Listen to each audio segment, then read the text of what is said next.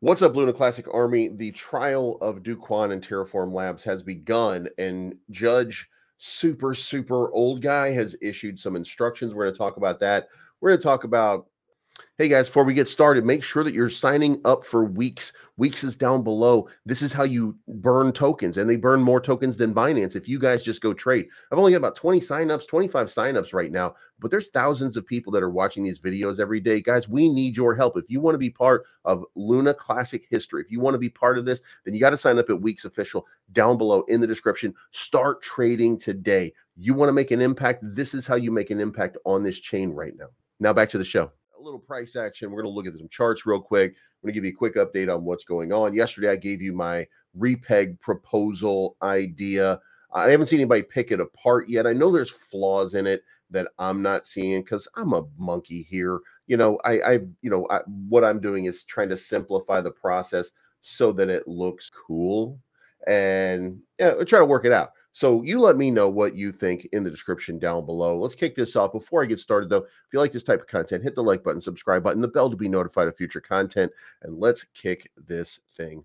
All right, guys, preliminary instructions have been issued to the jury, and Judge Jed Rakoff, 82-year-old octogenarian. This is the only living person who was around when the Howey test was invented.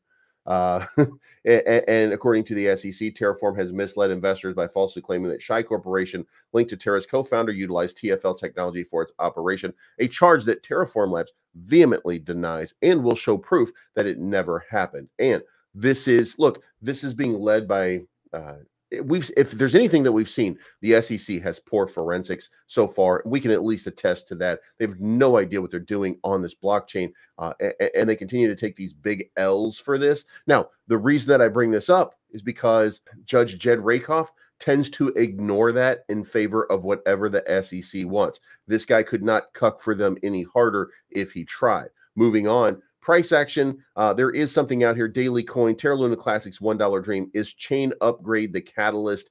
It's not. And then there's another one over here. Terra tokens display bullish sentiment.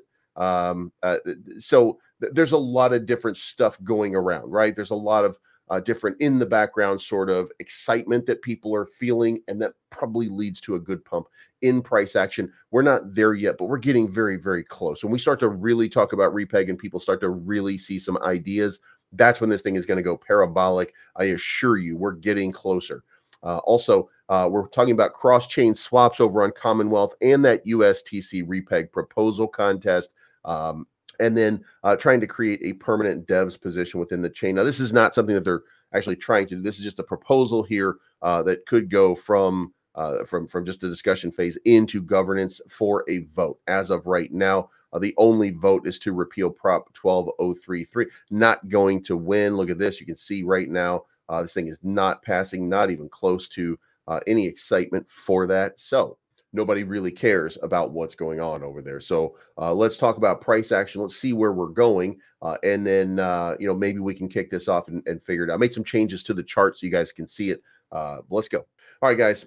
So we came through that level. I told you that's probably going to be one of those areas, right? And of course, what happened?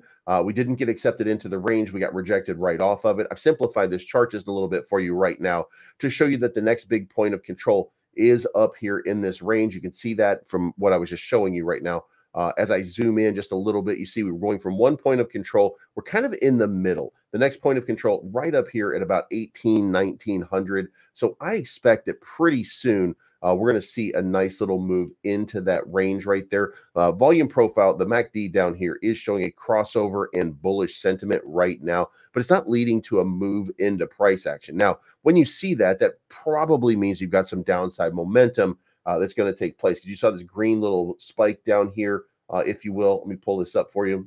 You can see we had this nice little spike in inflow, but it didn't lead to price action. We've got a nice little pump going, but the RSI, we're not in that range yet. We're still kind of low, so not a lot happened when we had that opportunity, and it didn't result in big price action. So probably come down just a little bit more, maybe even retest this 14 level, or maybe we get rejected and we just kind of stick around this 1500 level. It may not come down at all because it didn't go up when we had that move. So now that's getting and preparing us for that RSI to really start to send.